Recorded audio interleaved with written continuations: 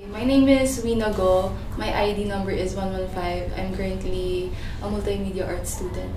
Before kasi, parang I'm studying at a Chinese school, so we're more focused on yung mga math, science.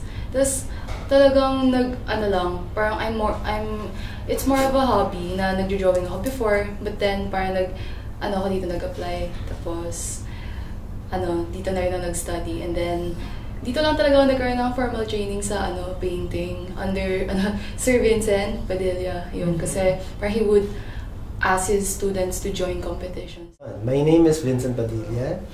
I started teaching in Benilde under Design Foundation since 2008. Yeah, I was first given drawing, drawing 1 and 2. Tapos color rendering, which is now studio courses, studio 1 and 2.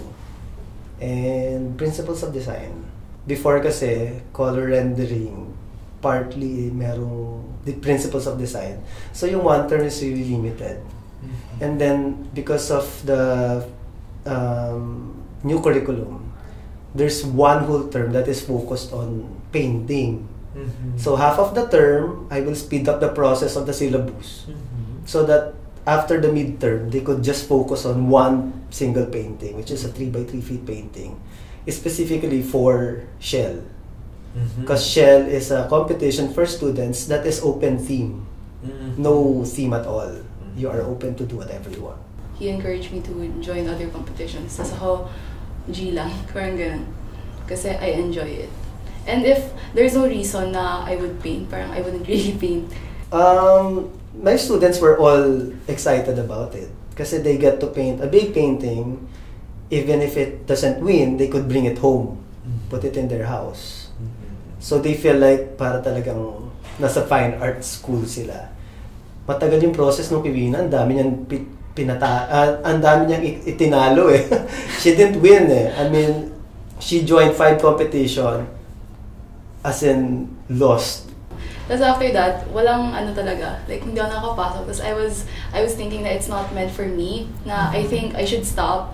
Kasi parang feel ko na pinipilit ko lang, but then hindi talaga for me. Tapos sabi ko, why not try a professional one? Tapos he was like, maybe parang you're for mga professional na competition, so I should join Philippine Art Awards. And I was like, parang kung student nga lang hindi kaya, what more professional. Tapos he was like, okay lang, parang I'll mentor you, parang I'll help you.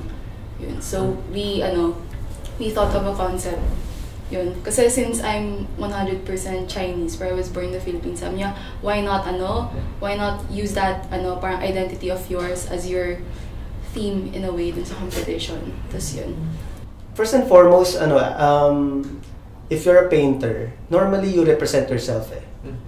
And when I realized na since she's 100% Chinese, why not focus on that?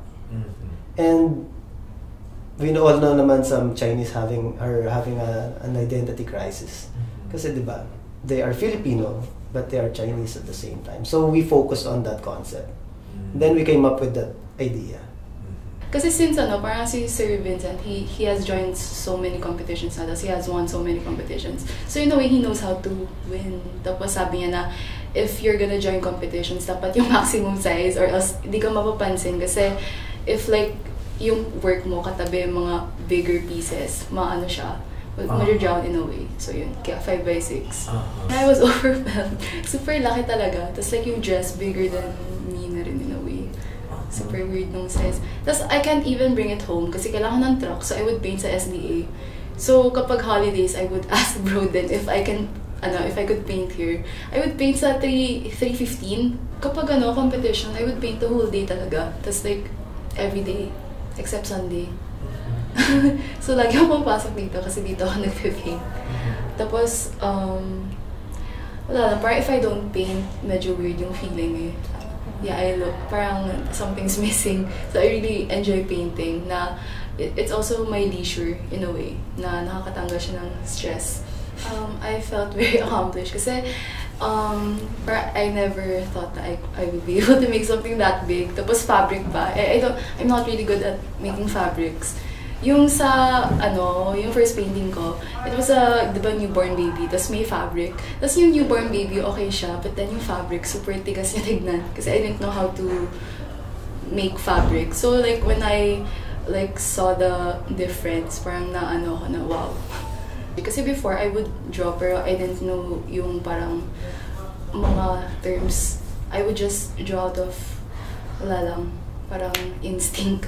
So like yung when I entered Benilde na ko na, oh, ganun pala yun. So may mga, what do you call that? Parang mga terms or like theories. It would help you like mas better yung magagawa mo. Parang Sir Vince taught me a way na parang faster painting na you should add the tones muna. Tapos after that, you blend it. Tapos yung detail. That's quicker. Kasi before, I would paint like a 3x3. Yun yung first work ko, 3x3. Tapos it took me 3 months. Super tagal talaga kasi I didn't know how. So parang patong ng layers. Tapos he taught me a easier way, faster way. When I won, umakit ako ng stage parang to get the trophy. Tapos yung there was a girl there who hugged me. Parang natuwa siya kasi 2 lang kami na girls. Tapos sabi niya, there should be more, parang girl artist, girl power, gano'n. Naiyak ako. Like, I cried sa stage. Tapos ako lang umiyak. Tapos like, they were saying na halatang baguhan. Yun. The advice is, to stick to the plan. Because she has this plan already of pursuing her career as an artist, painter. Well, like right now, parang I have mga rackets na branding. Tapos, more redesign. So like in a way, nagagamit ko pa yung multimedia arts. And also it's a way, parang it's easier to market yourself when you know how to use technology. So like, I market myself through yung multimedia arts naman. Nagagamit ko siya for that. For me, parang if they pursue their passion, it's never a wrong choice. Kasi it's gonna, parang be fruitful in the end. Kasi if you enjoy doing it, it doesn't feel like a chore. I won't stop painting. And also, parang I should, in a way, parang I shouldn't stick to one style lang. Parang I should explore and like, don't settle for like yung comfort zone lang. You should, kasi it would stop your, parang yung growth if you're comfortable now. So yun. Talent is talent.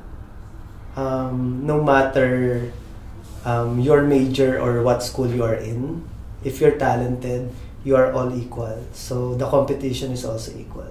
Kasi before I would be super shy if I'm called the Bibo kid. Kasi parang ayoko nang ganun. But now, I feel like if you're extraordinary in a way, it's not really wrong. It's actually an advantage. So like you shouldn't be shy if you want to excel or like be different from the rest. Ganun.